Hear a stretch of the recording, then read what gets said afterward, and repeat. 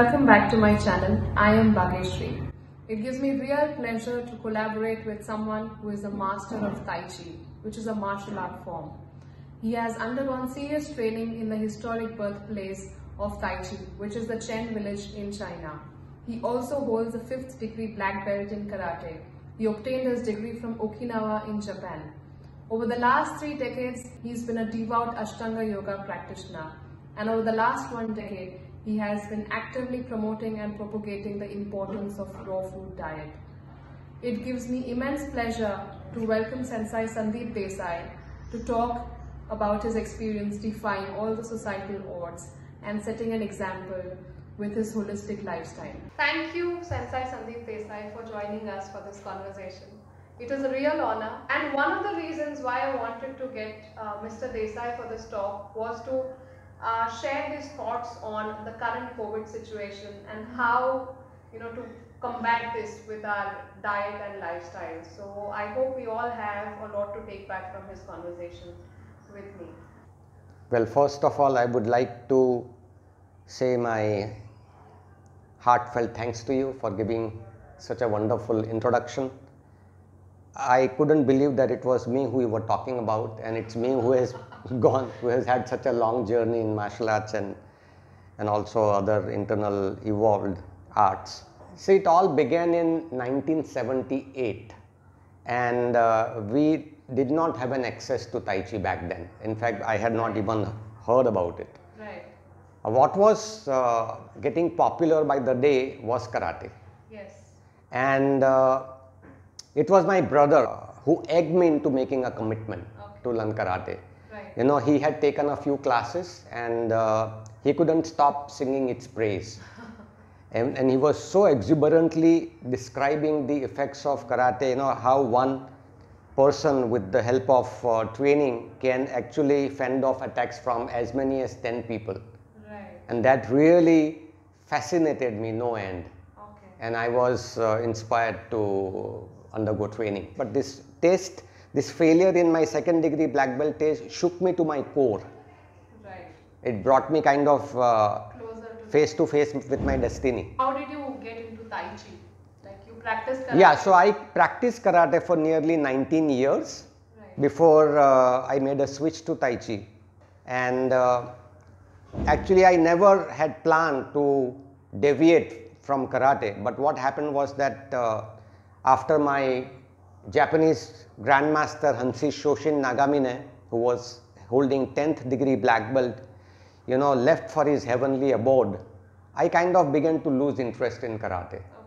And I had been reading a lot of articles about Tai Chi and how Tai Chi can be used as a martial art as well as a form of healing and also as a spiritual teaching. Right. And so this kind of sparked an interest in me, and I decided to undergo training. Right. I do not see a lot of people learning Tai Chi in India. Do you think if people do not have enough Tai Chi masters around them, how can they access this martial art form, and how can they learn? Yeah, you are spot on when you ask this question. In an art such as Tai Chi, you need someone who can walk the talk, who has had a long journey in martial arts. Yeah. Tai Chi is not something that you can grab and run with. It takes time. It is a plant of slow growth because it is an internal art. Anything external, you can pick it up in a jiffy. But anything internal takes a little time before what it is can be recognized and appreciated. You shared a very important point over here. Like you said, it's an internal art form. It's something that should be a way of life for most people, and you can't just do it as a profession. You need to be able to devote your life Absolutely. to the art form. I wanted to know how Tai Chi helps while battling COVID. Is there any direct relation? Yes, very much, because Tai Chi makes you self-correct. Okay. Suppose if you are wasting your precious energies, left, right and center, then after doing Tai Chi, you will feel so deeply connected with yourself that you will immediately realize that this is the time I need to take a breather. I need to stop, and I also need to listen to the other person. You will not go on and on and on, because you now have become conscious of your energy expenditure. Right. You know, you will want to save your breath, you will want to save your precious chi, meaning your internal energy. So that is one thing that contributes to you, you know, boosting your immune system. Right. And also, there is a laundry list of benefits. It offers a multitude of benefits. You take what you want and leave the rest, because you will not be able to take all of them. Yeah. And the benefit of Tai Chi is different for each person, and it is uniquely experienced by each practitioner. And coming back to your question, how does it help someone starve off this type of issues like COVID? It kind of brings you in the present moment, you know. So you are so much aware, so much awake, so much alert of what's happening within you. Yes. And what's happening around you. Yeah. So you will be very mindful about your eating habits, about your lifestyle habits. Yeah. You know, you will have realized the importance of proper rest and enough sleep. Right. You know, sleep is one thing that people are not taking adequately. You know, we stay up till very late in the night. Yes. We are always scrolling on these mobile phones and information, more information, you know, never really switching off. Yes. So all these things, it seems to happen just naturally. Yes. And the end result is that, you know, you have so much clarity in your mind, you have limitless energy, you know, your emotions are balanced. And So it helps with your mental health also. exactly. And you are so much attuned with what's going on around you and within you. And that really helps, because after doing a Tai Chi class, you will not want to eat that vada pav. You will always prefer putting something which loves you back. Right. You know, that bread doesn't love you back. Right. You know, you are eating out of your emotion, just to numb out. This is a very good point you raised. How does raw food diet come into the picture over here? Like if you practice Tai Chi and then you also follow a raw food diet, how do these two things, you know, act in tandem? Yes. See, raw food lifestyle is optimal for nutrition. Okay. So this is what I have realized after obsessively researching the topic for more than 10 years. Right. I think it would be great if you can share what raw food diet actually means. You know, because a lot of people mistake that for something that is homemade. Now, raw food diet is something more than that. Basically, the food that you are eating is completely unprocessed. Yes. And it's not been tampered with.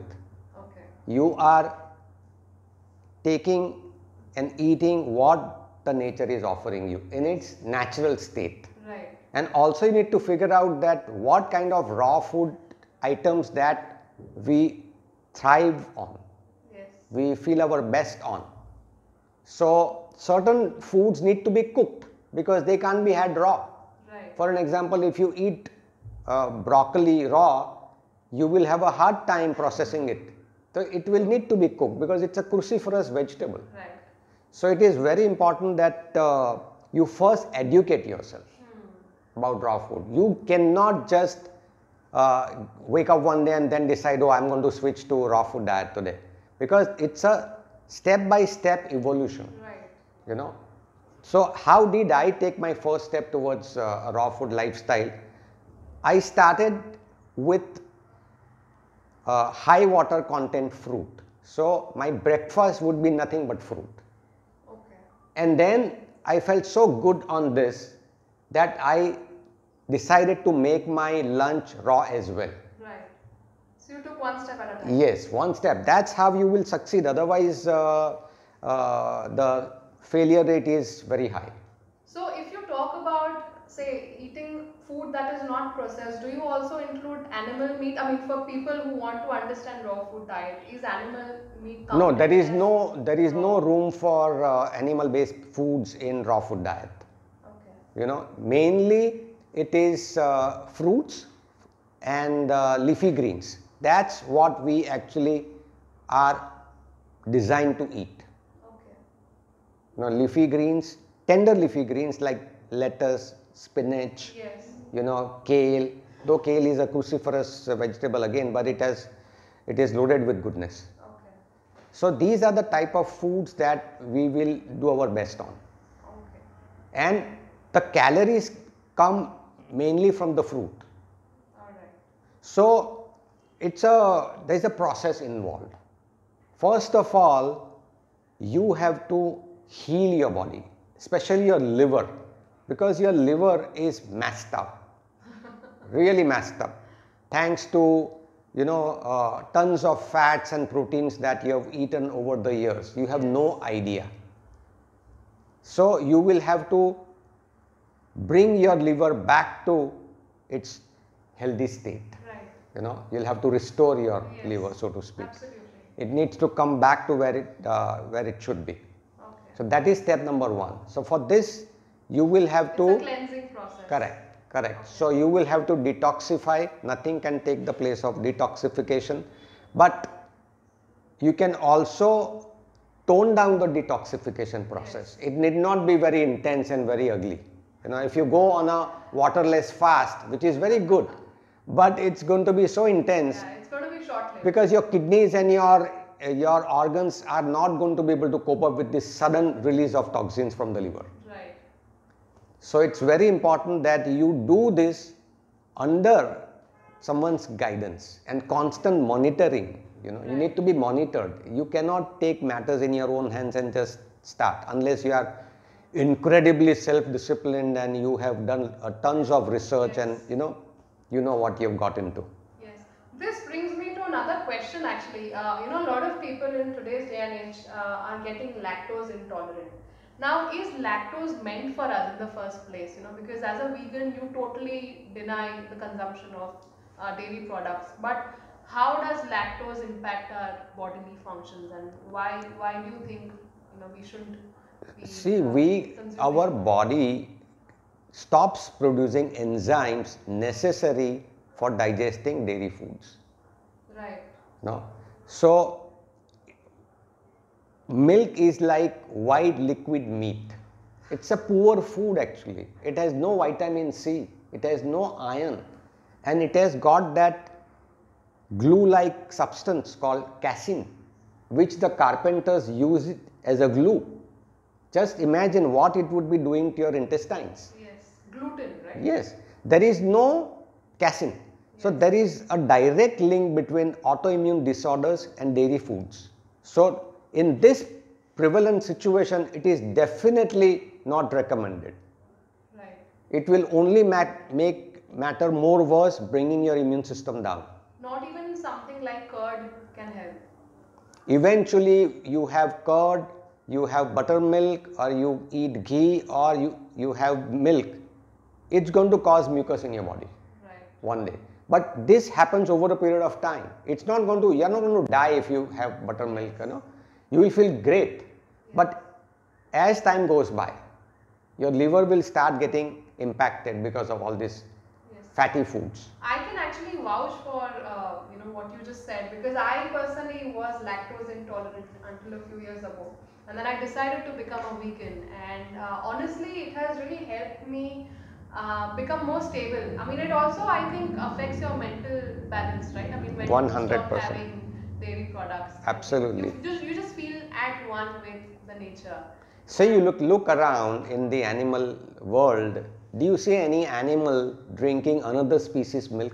Yes, true. And the mother stops getting milk in her breast beyond a point for a reason. You've got to respect nature. There is a reason behind it. The nature doesn't want you to keep drinking milk forever. Right. Because then you come on to other foods like fruits and vegetables. Yes, very true. This actually, a lot of you may be wondering as to what Mr. Sandeep Desai's diet is and what it consists of. So, would you mind sharing, what you eat in a day? These days, I prefer to eat very simpler dishes, and I think 95% of my calories come from fruits and salads only. Okay.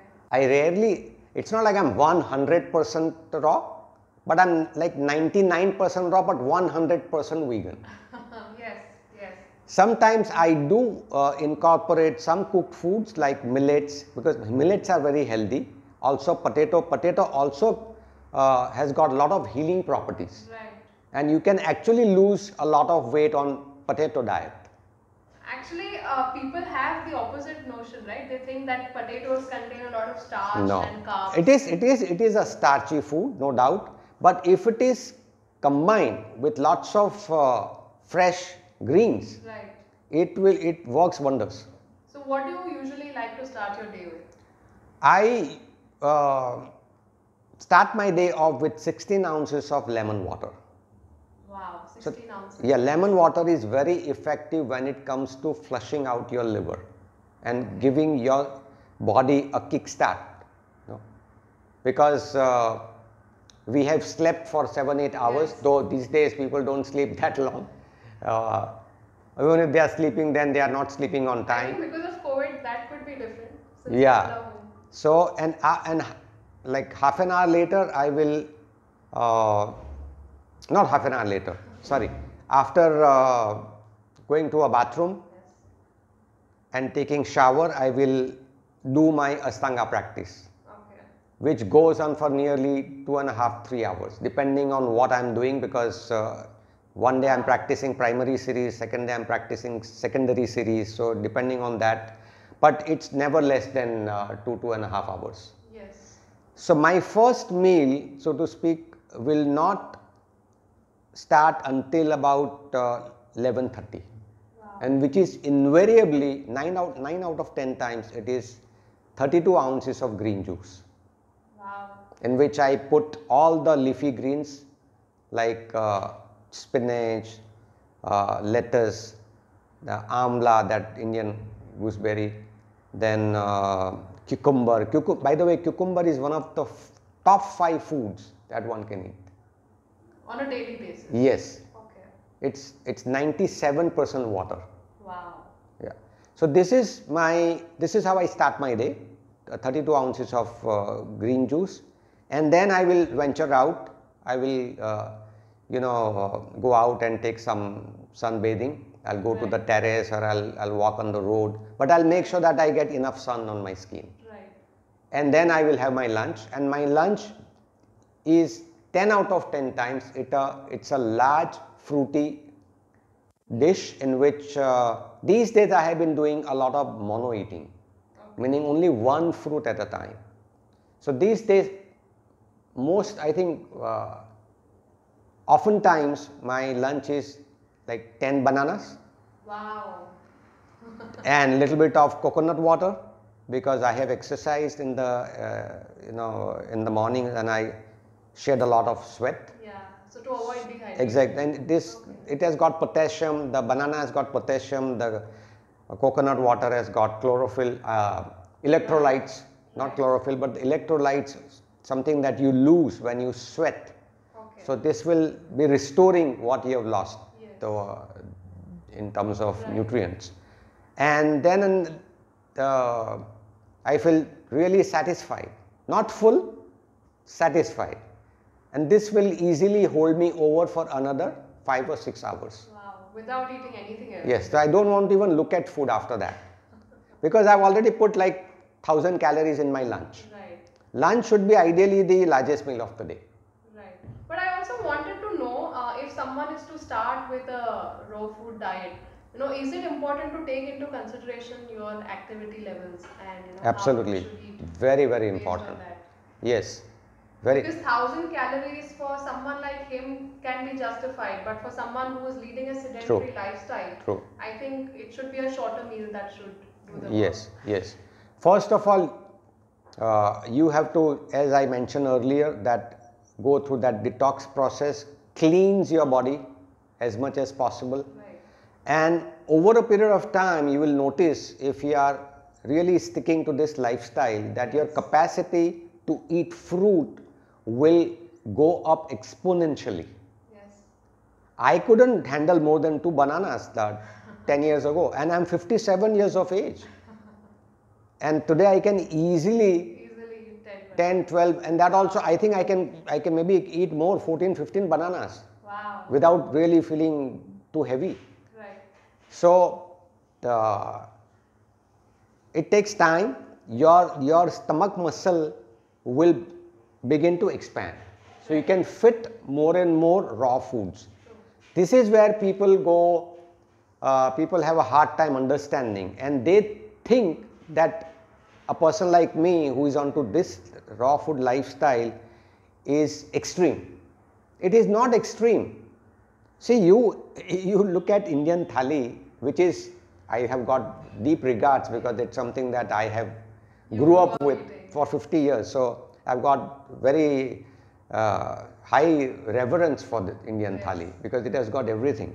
But how many items there are in a dish, right? It's loaded with calories, I think. So, but the science has proven that when you eat one type of food, mono eating, your body knows when to stop, just at the right time, because you will feel satiated. But when you are eating many different items with different flavors, then your taste buds have a hard time picking up the flavor of any food. You know, and then what happens is that you are not going to chew your food thoroughly. By the way, you should ask me how many times I chew my food. Please. I mean, that is something I kind of realized the other day when you said that he chews every bite 100 times. And I'm really extreme here. Yeah, I wouldn't recommend this to anyone. Tell us what you think about, why it is important. Because more than 50% digestion should happen in your saliva itself. जो काम दांत नहीं करेंगे वो आंत को करना पड़ेगा. The work that your teeth will not do will have to be carried out by your intestines. Why make them work hard unnecessarily? Yeah, very true. And also, I think a lot of people in today's day and age are becoming more fitness conscious. But I feel that we haven't been further away from the truth than we are today. I think we are going terribly wrong somewhere. Because people's immunity levels are going for a toss despite eating healthy or trying to eat healthy. And there is something that is amiss over here. And what do you think is that one thing or those things that people are not I think you are setting yourself up for a major disaster if you are trying to improve your fitness without first cleansing your body. Yeah. You have seen in the recent times, you might have noticed that so many bodybuilders, so many athletes, long distance runners, they have collapsed because they were going on without improving their internal health. So that's why Tai Chi, yoga, raw food diet, these are all, you are on a healing journey, you are on a healing path. That's why it takes time. And you have to be patient. You have to be patient with your own self first, and then with the world. So that's very important. So if someone were to take some inspiration from this talk and wanted to start, following a raw food diet, I mean, just little by little, what would you suggest them to start with? I think the first step would be to educate yourself. Look it up on the net. You also listen to some of the people who have been following this particular lifestyle for like decades, and you can also invest in some good books. And there is one book that I would like to refer to at the moment. It is 80-10-10. It has been written by Dr. Doug Graham, who has been an advocate of raw food lifestyle for more than 30 years. And he has made a great impact on me that 80% of your calories should come from the carbs, 10% should come from the protein, and 10% should come from the fat. If you can maintain this ratio 80-10-10, you will do your best. This will give you you will thrive on every level. This is a very important point because I see that today people are going on fad diets, intermittent fasting, and a lot of times people just focus on say a protein diet or say a calorie rich diet for somebody who's building their body. So do you think a one-sided effort or a diet can work? Yeah, again see the importance of healing to start off with cannot be overemphasized. if you have not healed yourself and you start consuming the best of foods on the planet, it will give you limited success. Right. But if you have cleaned your liver, if your liver is completely healed, it has got rid of all the debris and all the fats and things that are not serving you anymore, then the healing will take place. And then if you eat only humble food such as banana or cucumber, you can expect to take your health to an exceptional level. Right. I think the problem with our diet today is that we have misinformation around more than having the access to correct information. And I feel if you go to a lot of dietitians and nutritionists, they will ask you to go on fat diets. They will focus more on weight loss instead of actually tackling what needs to be done in order to attain a healthy body. And I think that is where people are going astray. And like Ankit said, that it's very important to focus on what works best for your body, and before that, it's important to educate yourself on. Yeah, you have to figure out what is suitable for your system and just adhere to that. Right. Don't listen to anyone. You must be willing to experiment with food. Right. Unless you experiment, you will never ever arrive at anything that is really, that you can call it truth. You have to realize it for yourself. Right. That's, self-realization is the best realization. Yes. And in addition, if you can do something like, we all can do something like Tai Chi or take up a martial art form, then it's just an added Correct. bonus. You will be surprised to know that the bones of our feet are not meant for sitting. They are meant for locomotion or standing or running. Wow. So sedentary lifestyle should completely be done away with, because you are going to get tight hips. Right. Because of long sitting, Right. Sitting in one place for long hours, and that might lead to arthritic pain in the knee joint. I mean, it is really disturbing to see so many people having to go for knee replacement. Yes. It's really sad. It's really sad. See, you should be comfortably able to sit. See, I'm sitting in this position which is known as Virasana. This is known as Vajrasana or Virasana, kneeling posture in yoga. And this is one posture that you can practice even after immediately having your meal, because this is known to relieve heaviness in the stomach. Right. But how many of us can remain seated in this position for more than 5 minutes?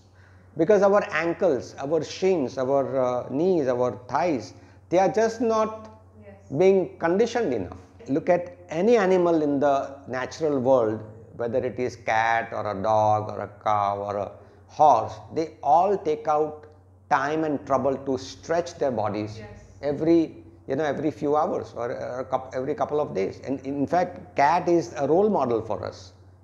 Cat does not engage in any physical activity apart from stretching. Right. And yet it remains in peak condition. So there is so much we can imbibe from such animals. Right. So the important thing is that keep an active lifestyle. Also do some breathing exercise. We take tens of thousands of breaths per day, but we never really stop to ask ourselves whether we can improve our breathing. Right. Breath is life itself. It enhances the capacity of your lungs and relieves stress and tension. Right. True. And again, one more question that I wanted to ask you: what is the primary difference between karate and tai chi? Yeah, good question. Yeah. Karate is an external martial art. So if you are looking to develop speed, strength, power in a very quick span of time, go for karate. But if you are someone who wants to improve your health, who has got a lot of patience, who also has got a spiritual bent of mind, this is not to say that karate doesn't offer that benefit, but karate tends to be more you will end up putting a lot more speed when you do karate. You will have to exert more, and essentially they are martial arts. So at the end of the day, they might bring you at the same place. It's a matter of preference. When you are young, you want to do something that is more speedy and that looks more majestic. Yeah. True. On the outside. But if you are looking for something that calms you down, that slows you down, slowing down not your reflexes, in fact your reflexes will become very sharp with Tai Chi. So don't get me wrong here, Tai Chi can be used, in fact Tai Chi was originally used for self-defense. Sadly today 95% of the people are practicing just for the health benefits alone. But Tai Chi at its roots, it's a martial art form, and the guiding principle is you need only 4 ounces of strength to topple a weight of 1000 pounds. Wow. So you can imagine how powerful the force of Tai Chi can be. Yes. But remember one thing, that you will have to find yourself the right, correct teacher. You cannot learn Tai Chi from somebody who is not even 1 crash course old. So it really helps to invest. You have to be willing to, sell out some money, because it's a long-term investment. My motto has always been, you might spend a little more money today than having to spend a lot of money in future. Yeah, for any medical complications. Yes, because you will save money on medical bills. Yeah, and again, Ashtanga Yoga is something you've been practicing over the last 3 decades. How has that shaped you up, and how is that different from Tai Chi? Yeah, that is something that even I have not been able to understand, honestly. But Ashtanga is giving me something that I cannot have it from any other source, period. It balances out my emotions, it keeps me in an equanimous state, and I think it's because of Ashtanga Yoga that I find myself now being above success or failure. Right. I can look at any situation dispassionately, and it has given me an ability to accept the highs and lows with an equal mind. Right. And that is again something that we haven't seen very often. Ashtanga Yoga, somebody practicing Ashtanga It's really yoga. Again a sad commentary that people have grossly misunderstood, also overlooked and also misunderstood, because whoever sees Ashtanga for the first time, he kind of gets a little bit intimidated. Yes. Because it looks so robust and it looks so tough on the body that you actually it scares you off. But you need to understand one thing, that if you invest your efforts, if you are true to yourself, if you manage to find yourself a correct teacher, and then you will learn the basics, the basic mechanics of the art correctly, then you will be able to build a very strong edifice in the time to come. Why aim low in life? Aiming low is something that I have never been comfortable with. Right. Again, this brings me to another question actually. Today's youth is focusing on leading a very fast-paced life. A lot of people are compromising on a lot of important lifestyle things, like say he said that sleep is very important, and even your diet and a host of other things. What are the things you think the youth will start facing if we continue to compromise on these essential aspects of life? Soon they will be reaching a point where they will begin to feel that they can no longer deal with the issues that they are facing. Right. They will be so down in terms of coming up with an adequate response to face the challenges. Both physically and mentally. Absolutely. Because, this reminds me of a very beautiful Arabic saying that I had heard couple of decades ago, that health, there is an Arab philosophy about health. They say that health is digit 1, success is 0, glory 0, and success 0. Put the one of health beside the others and you are a rich man, but without the one of health, everything is 0. Right. You seem to have a lot, you have a treasure trove of proverbs and adages. I do have a very rich fund of quotable quotes. But that is something that is very relevant, and I think we all must start doing our bit to kind of safeguard our health in a way that we have a good future. And that is something a lot of us are not realizing, but I think we have something, a lot to take back from this conversation. And you can also check out Sensei Sandeep Desai's YouTube channel. He has shared a lot of information about raw food diet. He's also shared some important and essential activities or exercises, I would say, that can help you combat daily stress and make you fitter. All the information will be listed down in the description box below, so please do check it out. His website link, his YouTube channel link, also the link to his book on Amazon. And yes, if you and I offer regular sessions on Zoom as well. He is a Tai Chi trainer, like I mentioned earlier in the video. So you can definitely learn from him. He is the master of Tai Chi. So I don't think there's anybody better to learn Tai Chi from than him. And thank you so much for thank you everyone for taking pleasure.